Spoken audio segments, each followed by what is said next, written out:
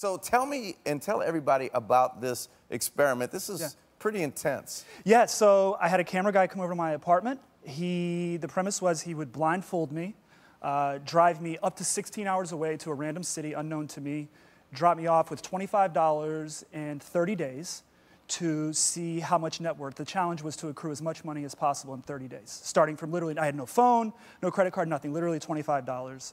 And it was a very authentic experience the way it came about. We didn't plan anything, we didn't script anything. We said, look, if we've got a film on the back end of this, great. If we don't, we're gonna let, in the city, I'm from Raleigh, North Carolina, the city that we landed, what, come on. And so the city we went to was Knoxville, Tennessee. That's cool. That's cool.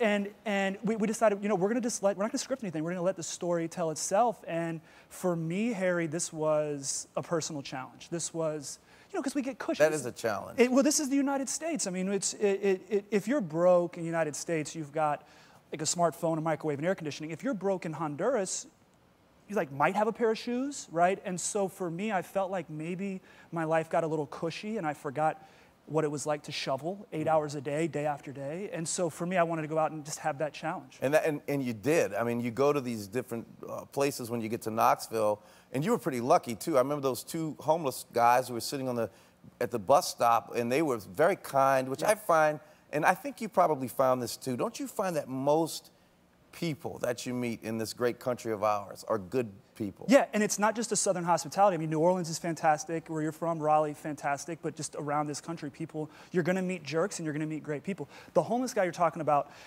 day one, I arrive, I approach these two guys, and I asked them, where's the library, where can I work? I had a 3-minute exchange. He saw that I was tell him why you wanted to go to the library. Yeah, library, you get on the internet. I mean, Craigslist, I can find work, I can find a roommate, I can, you know, from the internet at the library, I can do a lot of different things, rather than just knocking on doors. So, but I approached these homeless guys and I said, look, man, just give me some direction here. And over the course of a 3-minute conversation, that guy offered me his last $4.